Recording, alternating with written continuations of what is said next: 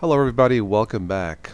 Well, if there's one thing that Linux does not lack, and that is a multitude, a galaxy of choices when it comes to different types of Linux-based operating systems or Linux-based Linux distributions.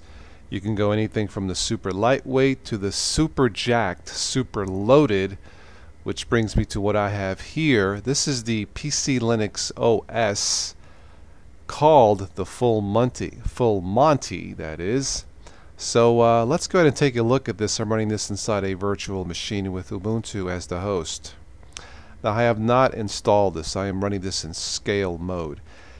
This was about a 4 gigabyte download, and this is about the biggest download I have ever done for any Linux operating system. Now the one thing about this that is unique, the full Monty, as the name describes here, it's full meaning you have 6 different desktop environments, or what they call activities. And as you can see here, I'm just scrolling between 1 and 6. So if we start at number 1, you have your Internet Activity Desktop, Office Desktop, the Games Desktop, or this is number 4, Multimedia Activity Desktop, the Graphics Activity, and the System. So let's take a quick look here and see what we have, and see if a newbie might be able to figure this one out. Well, you have your control bar or panel bar here at the bottom. You can right click, and there are some settings here. There's no way that I can go through all of the applications in this download. It would take literally hours. But let's start from right to left. Of course, we got shutdown. Trash is empty. This is the Dolphin File Manager. System activity. Of course, the time and date. This looks terrific, by the way. Device notifier, notifications. The standard mixer, and they really should do something about this standard mixer sound device. This just looks too, I mean, you know what, it just looks outdated and not full functioning as what you would see in Ubuntu's Unity, but that's my opinion. Oh, where were we here? The clipboard. Of course, everything starts with the K since this is based on KDE. Network center. I do not have wireless on this desktop. We have your 6 different environments here. You just click 1 through 6. I'll go back to number 1. Alright, terminal, also known as the bash. Stop bashing it. Okay, what else do we have here? Another shortcut. Kwrite.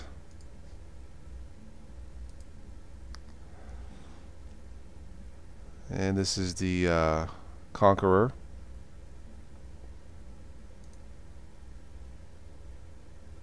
Go back to home, guest. Alright, there's a few shortcuts there, actually more than a few. Let's see, this is show the desktop. We have, this is the launcher. I've seen this before. I believe this is called Lancelot, and this actually looks pretty good. The first time I saw this was in a Linux Mint. You have shortcuts here, applications, so on and so forth. Click video, and it'll give you some options here. You can just scroll down. So let's see, let me click the bottom right to get out of that, actually to show you that yes, it is Lancelot. Okay, moving on to the left, we have the K menu, and you can see here all applications, actions. Like I said, this thing is it's definitely full of it, about as loaded an operating system as I have seen. It does have preview panes, as you see here, and if I was to go to video, click that. This is running a little bit slow in a virtual machine. There we go. And this is just under video. Again, there's no way that I can show you even half of what you see here. This is under Internet. games, and you can see a bunch of games here. Adventure, arcade. Like I said, this is running slow. This is under arcade. So yeah, this is about as loaded an operating system as I have ever seen. Alright, let's get out of that. So this was internet. It's pretty much self-explanatory. Number 2, we have Office, Keynotes, FreeMind, and there are, you can see as I scroll here, there are other options in each block. Number 3, of course, we saw games. Number 4, I kind of like the purple look. I have messed around with Clementine music player. This is actually pretty cool. I do remember the first time installing Clementine, I was hearing the sound of rain, and it's like, is it raining outside? But then I realized in the one I downloaded, you get the sound of rain streaming on your computer. I'm not sure why. I guess it's to help you relax. Anyway, kind of strange, but I kind of left it on there. Maybe if I'm trying to fall asleep one night, the sound of rain is exactly what I need. Alright, number 5, graphics.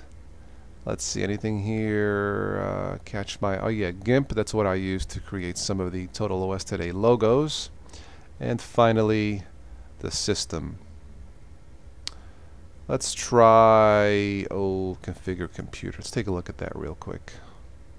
Of course, the default password is root, PCLinux OS Control Center. Alright, this seems simple enough. Sharing, network services, online administration, hardware, network internet, system, sharing, local disks,